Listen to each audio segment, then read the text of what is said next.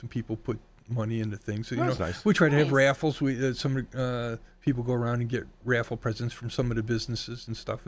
So people got a way to give back to us with the raffle.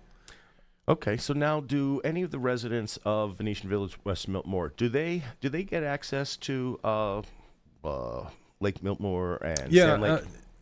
When they join, they get a sticker for the car. Yeah.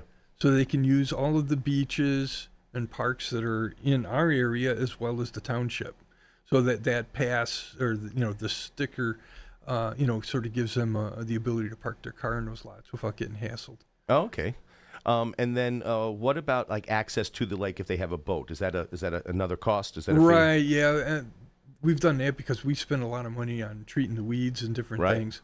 There's a $50 fee to get a key, which if that gives you access to the launch. Right, that gives you to the launch that's on Sand Lake and Miltmore. Yeah. And that's not just Venetian Village. That's every. Well, those are the two that got the gate and the lock because the township is taking care of that, and they spend a lot of money doing the weed control.